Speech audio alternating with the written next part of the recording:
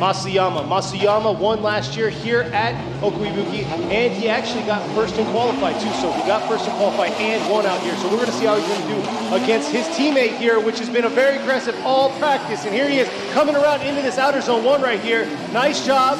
Threw it all the way through. Masayama trying to keep that close proximity to him, bringing it back around into this outer zone 3 here.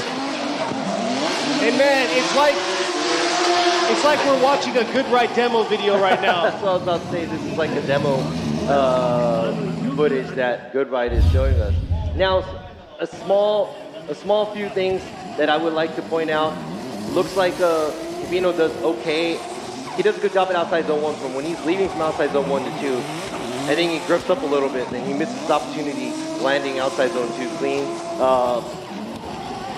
Man, I can't remember.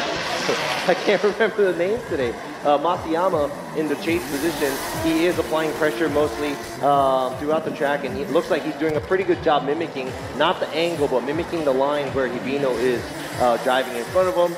So it's gonna be up to what's gonna happen when they switch places.